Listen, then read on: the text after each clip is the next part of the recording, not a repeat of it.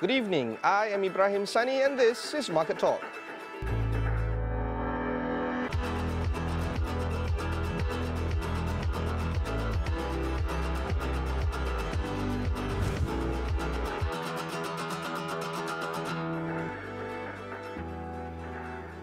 Our focus tonight is on the US conglomerate and Fortune 100 company Honeywell International Incorporated.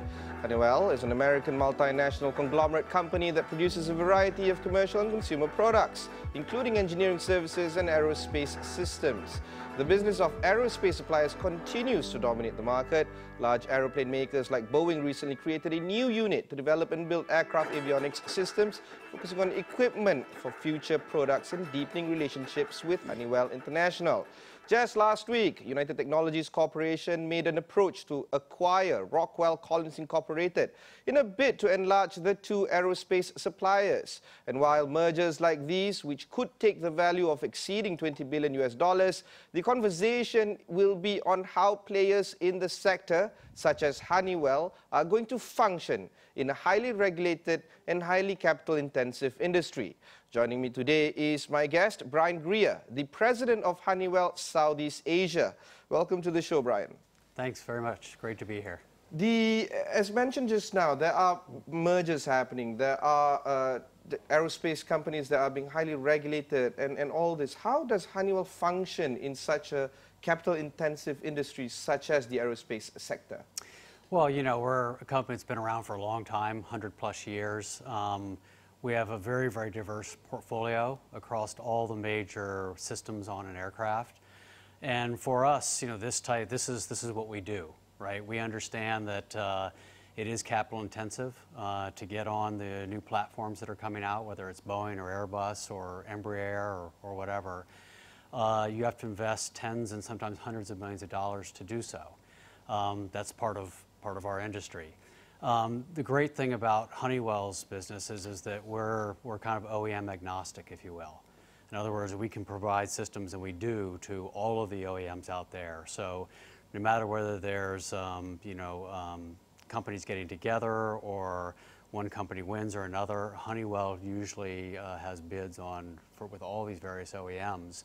And so then we get to become on those platforms. A quick check on Bloomberg could actually discern the stock prices going up very steadily over the past 5 years. The revenue has been steadily increasing as well. Everything seems to be going quite rosy for a company like Honeywell. Then the question now is, do you think that you are relying too much in the aerospace sector? Because it does contribute to about 36–37% of total revenue for this year alone.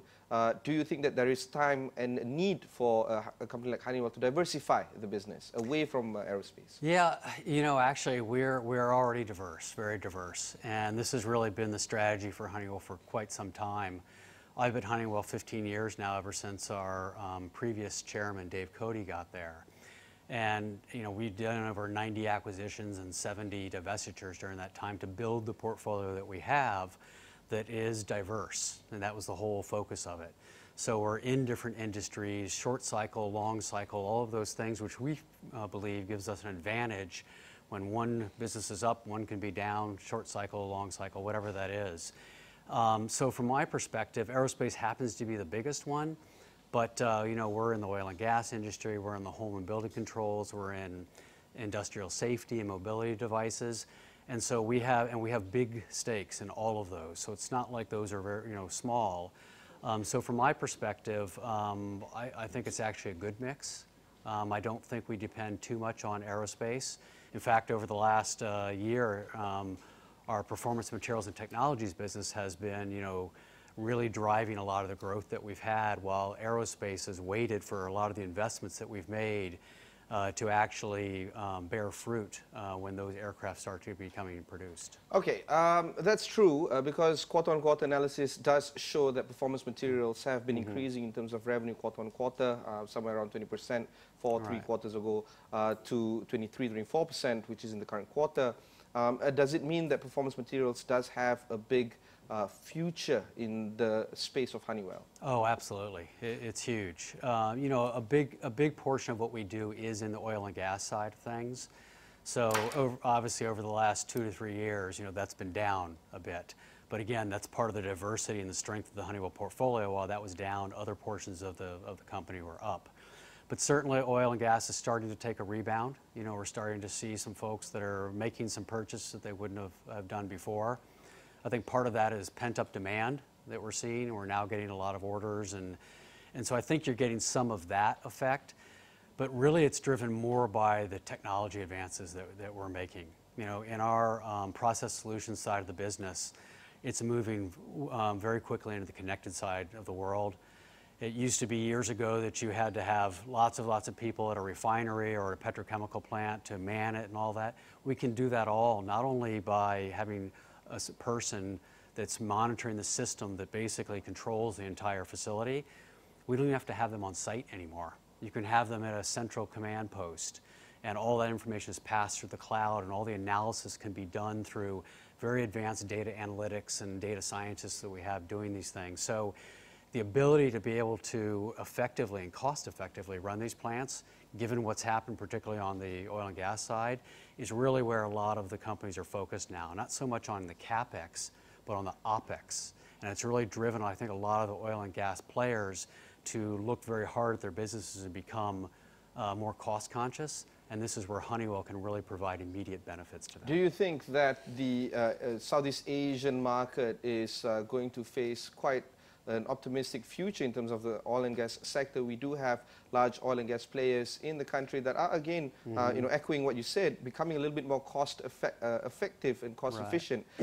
They do risk, you know, winding down their operations to a point where it becomes less profitable for them to do so. Do you think that Southeast Asia is indeed facing an optimistic future in terms of the oil and gas sector?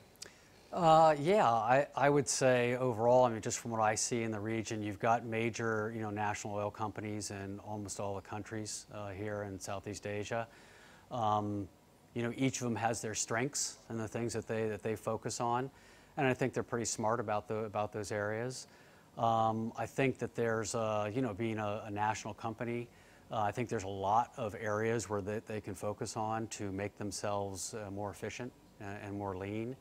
And I think while they've been doing that over the last 2 to 3 years, you know, being in Honeywell for the last 15 years, and every year we have, you know, goals that we have for becoming more efficient.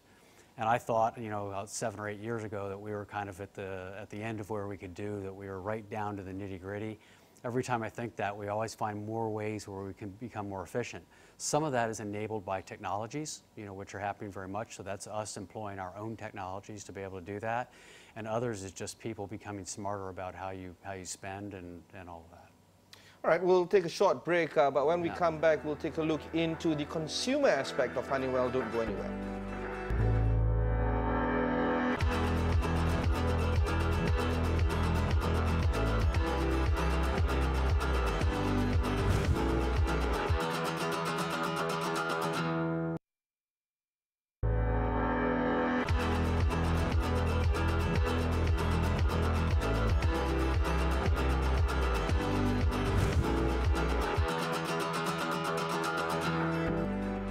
You're watching Market Talk. I'm your host, Ibrahim Sani. Today we have a Fortune 100 company joining me, Honeywell Southeast Asia President, Briand Greer. Brian, of course, Honeywell doesn't just have industrial clients, you do have consumer clients as well. And one of the core things that is being brought to the market right now is on the home solutions technology, particularly on the tie-up with Google. Could you explain a little bit more on this particular business approach? Well, we have, you know, we're really focused on the connected home. You know, we really believe that that's a space, as do many other folks, that there's a lot of opportunity there. And it's one of the first places where you can really apply the whole connected thing that we've been looking at.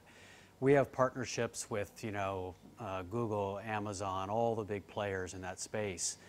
But we really feel like we have a lot to bring to the table there. Because if you think about the IoT, and we talk about it a lot, and in that equation, we've been talking a lot about the I and the companies that are providing that, the internet and the connectedness. We haven't talked a lot about the T, the things. And that's where Honeywell, I mean, we have thousands and thousands of things, you know, in our portfolio.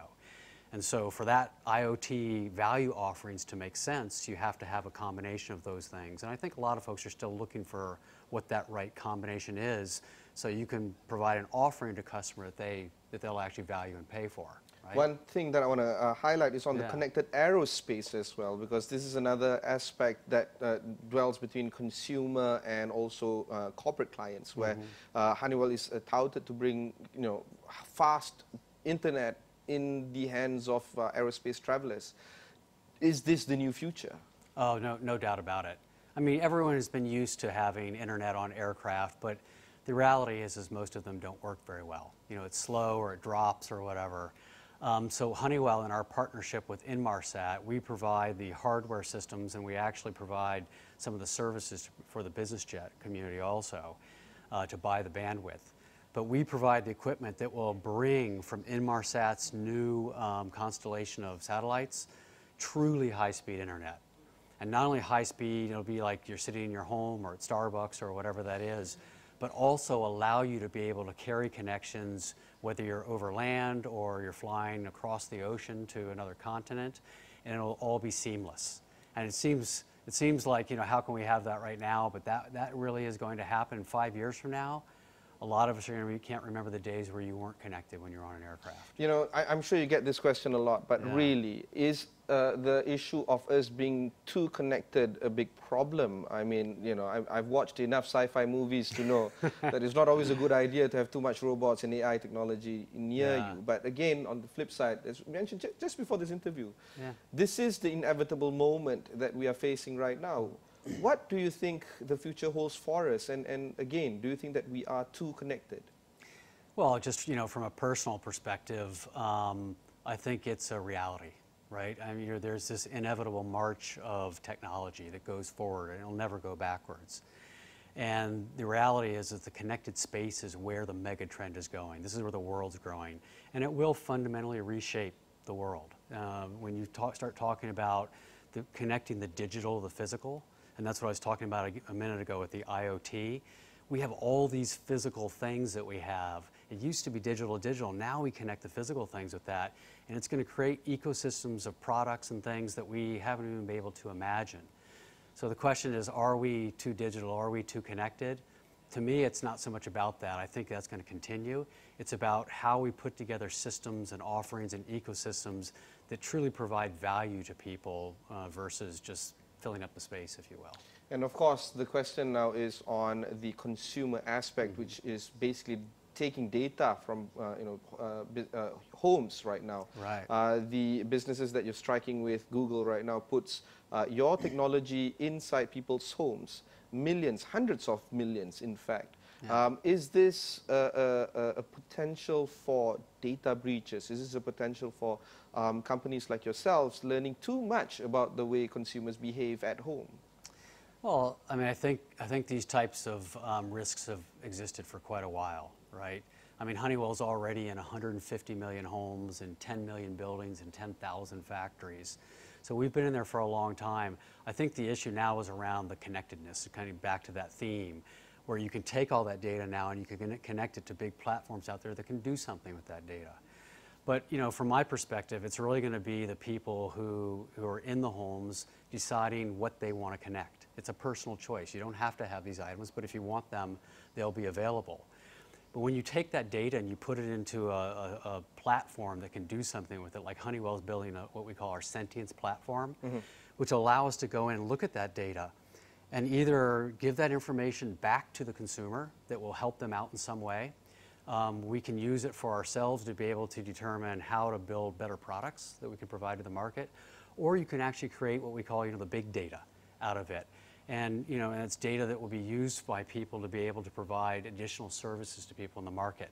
Is there a risk that it can be used in a way that's not productive? Sure there is, but I think that's existed for a long time. Right, we'll take a short break, but when we come back, we'll take a look into their competitors. Don't go anywhere.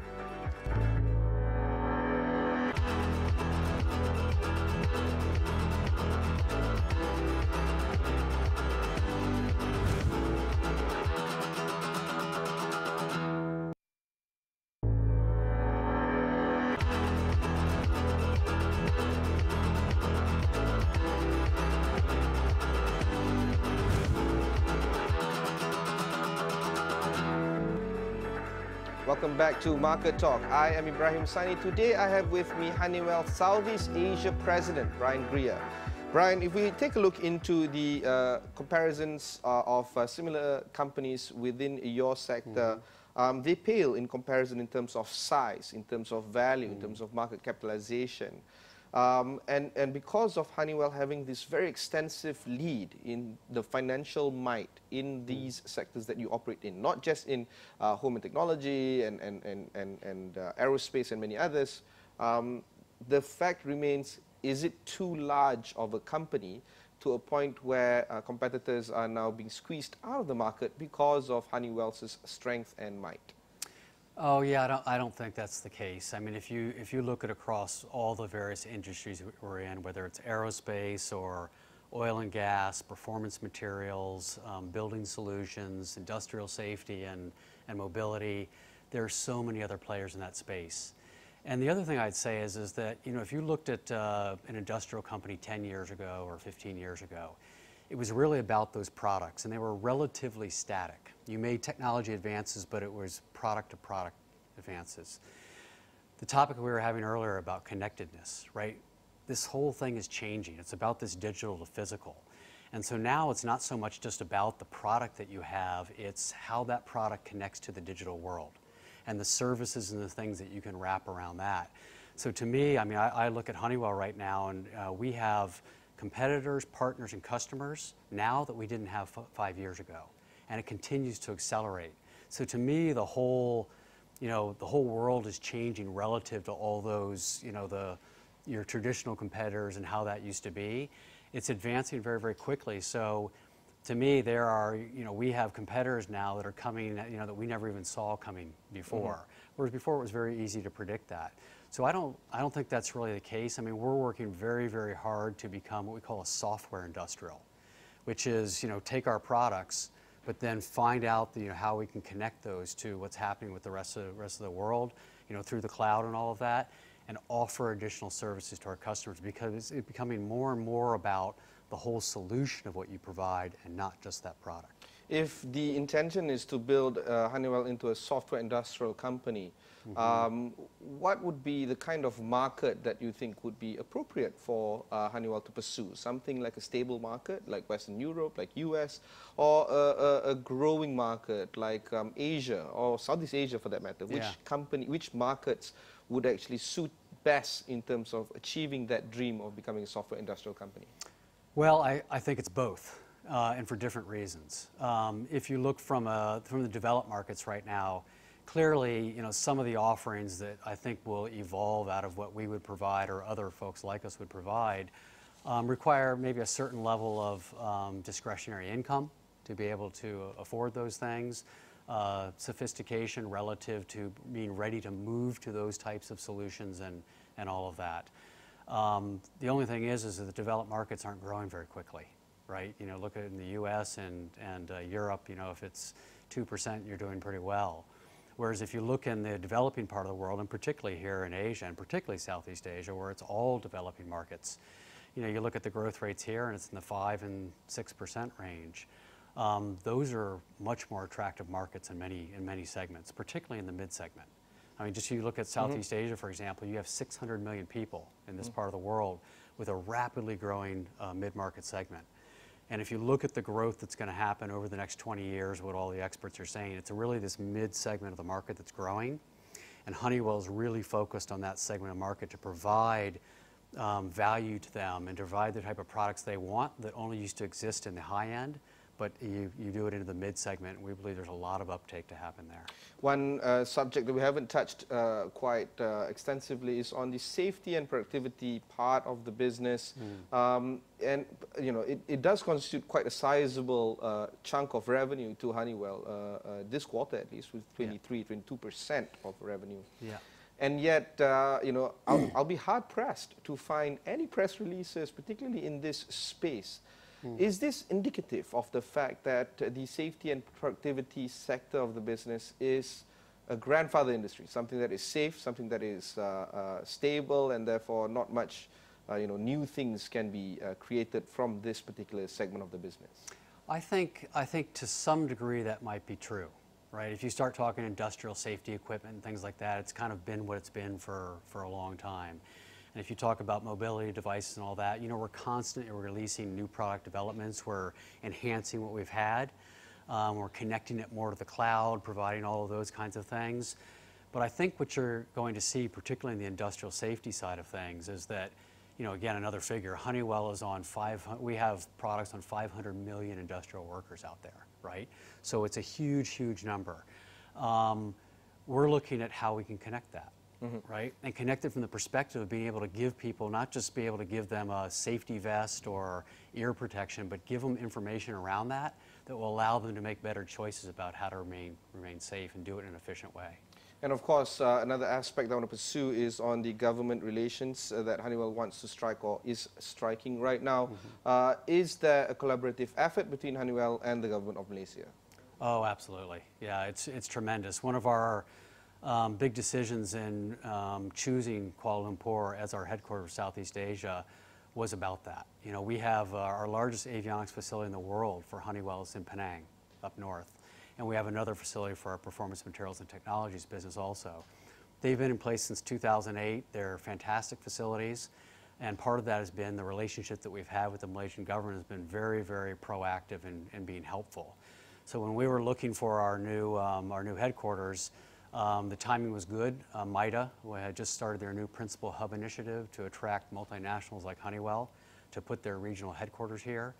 So we became the first member of that Principal Hub. And you know, my relationship with MITA, with Datuk Peng there, and with InvestKL, with Datuk Zainal, very, very positive. You know, they're on my cell phone. We talk often, and I think that's one of the big things that Malaysia has going for it is just the way that those organizations embrace companies like Honeywell, and we couldn't be happier than to be here. Brian, we don't have much time left, but you are in charge of a market that is the 5th largest economy in the world. I'm talking about ASEAN here. ASEAN is celebrating their 50th anniversary. And of course, you are looking at 600 million consumers. You just mentioned it just now. What can we expect from Honeywell Southeast Asia? You can expect a lot. In fact, it's already started. You know, we've been here for 30, 40 years. But just in the last 18 months, we've really kind of doubled down here. We've invested in a lot more leadership here. We've got a lot of businesses that are actually based in KL now for this part of the world. In our headquarters, and we just took a new office, combined all of our offices here in the Klang Valley. We have about 450 people. We've got about 1,500 in all of Malaysia right now, and about 3,500 across all of ASEAN. But we're going to double that 450 number to probably 900, 1,000 over the next 5 years, because we can see that the growth is there. And for Honeywell, you know, we have a great portfolio, great technologies. We're focused on it from a management perspective. We're going to be local here. And every time that we've done that in the past, we've been very successful in doing that. So I expect us that will be the same here. Brian, that's all the time we have for today. Thank you for joining me. I've been speaking to Briand Greer, the president of Honeywell Southeast Asia. That's it for this episode of Market Talk. Send us all your feedback on all our social media platforms, including Facebook, Twitter, and Instagram. Listen to this interview on your podcast. Simply search for Astro Awani wherever you get your podcasts. I'm Ibrahim Sani. Thank you for watching, and goodbye.